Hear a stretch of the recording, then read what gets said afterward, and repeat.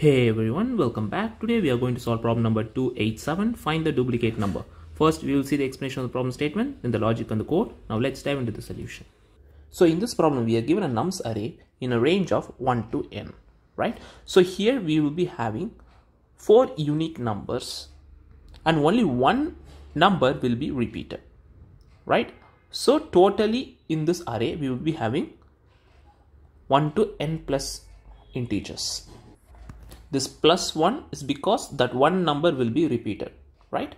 So we need to find that one number which has been repeated. So for that we should not modify this array and we need to use only constant space. So in order to solve this problem, we are going to think this problem as a linked list problem, right? So we are going to treat it as deducting a cycle in the array. Right? So now we will see how we are going to do this. So we are going to have slow and fast pointers, right? So the slow pointer will point to the first number, that is 1. Then the fast pointer will point to the first number's index. So the fast pointer will point the index of the first number. So here the first number is 1. So we are going to visit the first index. So that is 3, right? So fast will be 3. So now we are going to move the slow and fast pointers. So here we will be moving slow pointer with 1 step and fast pointer as 2 steps, right? So now we are going to move the slow and fast pointer, right? So here we need to take the first number, right? That is slow is 1 and we need to visit the index of this number. So we are going to make slow pointer pointing to 3, right? The first index value is 3. So slow becomes 3. So now we need to move the fast pointer. So here fast pointer is pointing to 3, right? So we are going to replace this fast as 3. So now we need to visit the index 3 in the nums. So the index 3 is 2, right? We have 2 here. So we are going to replace 2 here. Now we need to visit the second index in the nums, that is 4, right? So fast pointer will point to 4 now. So we are updating fast as 4 here. So now again we need to replace slow with 3 here and we need to visit the index 3 in the nums, right? Index 3 is 2. So slow becomes 2 now. So now we need to move the fast pointer. Fast is 4. So we need to replace 4 here and we need to visit the fourth index in the nums array, that is 2, right? So here we are going to get 2. So now we need to visit the index 2 in the nums array. So index 2 is 4 itself. So we are at the same index, right? So we don't have to move anything here. So again we need to move the slow pointer. So slow is 2 and we need to visit the second index, that is 4. Right? Now slow and fast pointer are pointing to same. So slow becomes 4 here. So now we need to try to move the fast pointer.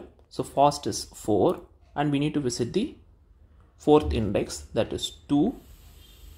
Right? Now we need to visit the second index, that is 4 itself. So now slow and fast pointer are pointing to same value in the same index, right? When this happens, we need to come out of the loop, right? So now what we are going to do here is that we are going to make slow as 0, right? We are going to make slow as 0. Now we are going to deduct the entrance to the cycle, right?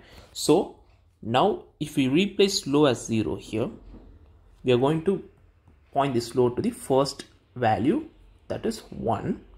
Then we need to move the fast pointer. Fast is 4 and we need to go to the fourth index in the nums, that is 2, right? Now fast is at 2. So again we need to move the slow and fast. So slow is 1 and the first index we have 3, right? So slow becomes 3. Then we need to move fast. So fast is 2 and in the second index we have 4, right? So again we need to move the slow and fast. So slow is 3 here and we need to visit the third index. So we have 2 here. So slow becomes 2. Then fast is 4, right? And we need to visit the fourth index in the nums array. So here we have 2. So now slow and fast pointers are equal. So we need to break out of the loop. And we just return the slow pointer, which is 2. 2 is the number which has been repeated, right? That's how the logic is. Now we will see the code. Before we code, if you guys haven't subscribed to my channel, please like and subscribe. This will motivate me to upload more videos in future. And also check out my previous videos and keep supporting, guys. So here we are initializing slow and fast pointers, right? So then we are going to move slow and fast pointers until slow and fast are equal, right?